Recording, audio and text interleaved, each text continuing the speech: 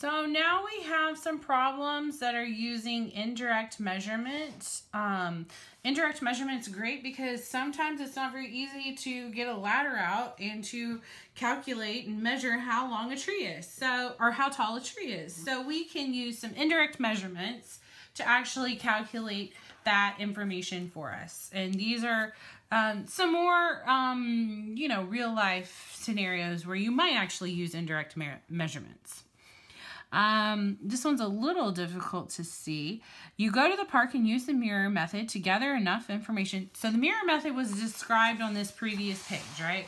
So this is actually an activity that if we weren't a credit recovery class, we would actually go outside and do.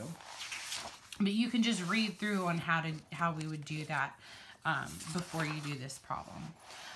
But you go to the park and you use the mirror method to gather enough information to calculate the height of one of the trees. The figure shows your measurements. Calculate the height of the tree. So this right here is 5.5, and this is 4, and this is 16, and over here is x. Now, when we're using indirect measurement, we are using similar triangles. And if you remember, corresponding sides of similar triangles are proportional. So we can set up a proportion. We've got to make sure that we set up the right corresponding sides though.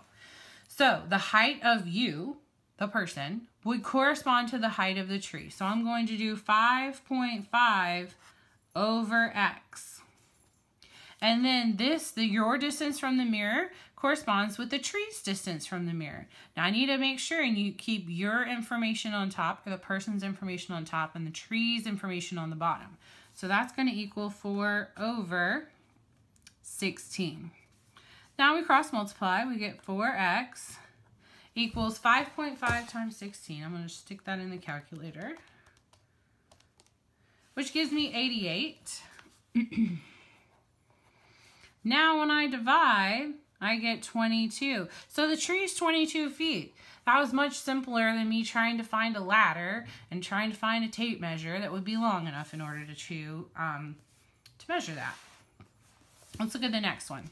Stacy wants to try the mirror method to measure the height of one of her trees. She calculates that the distance between her and the mirror is 3 feet, and the distance between the mirror and the tree is 18 feet. Stacy's eye height is 60 inches. Oh, the first thing I see here is we have different units. We have feet and inches. Draw a diagram of this situation and then calculate the height of this tree. So first of all, we're going to draw Stacy, and you don't have to actually draw, a picture of a tree and a picture of a person. We can just draw the two triangles. Obviously, the shorter one is Stacy. So Stacy is 60 inches. Let's go ahead and convert that to feet. There are 12 inches in a foot, so we can just divide 60 by 12, and we can find out that Stacy's eye height is 5 feet. Now it says she is 3 feet from the mirror, and the tree is 18 feet from the mirror, and so I'm looking for the height of the tree. So this is exactly like the one before, we just have different numbers. So I'm going to do 5 over x equals 3 over 18. I'm going to cross multiply.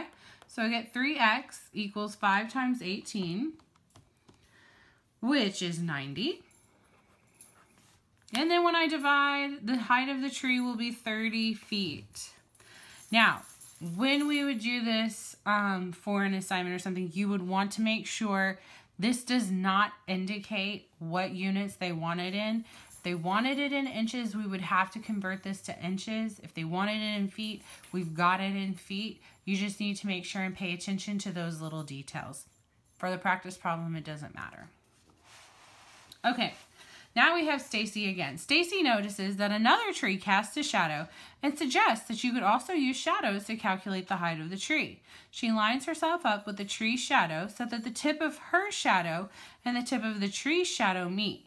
She then asks you to measure the distance from the tip of the shadows to her, and then measure the distance from her to the tree. Finally, you draw a diagram. Calculate the height of the tree. So this works because, again, we have similar triangles. Since this angle is congruent on both of the triangles and we have a right angle, these two triangles will be similar by angle-angle similarity. And it looks like this is 5.5, this is 6, and this is 15. These pictures did not come out very well, but that's okay. So Stacy changed her height, which is kind of interesting. Okay, so we're going to set up, and one of the things I will caution you on is that students get confused when we're dealing with two triangles. So sometimes it's helpful to draw those two triangles separately. So this is 5.5, this is 6, this is X right here. And a lot of students will say this is 15. Well, this is not 15. This is going to be 15 plus 6. So that makes it 21. So make sure you're paying attention to those little details because that will get you the wrong answer if you're not. Now, pretty simple. We set up our proportion. X over 5.5 equals 21 over 6. So we cross multiply, we get 6x equals 5.5 times 21. That gives me 115.5. Now I divide that by 6, and the tree is 19.25 feet tall.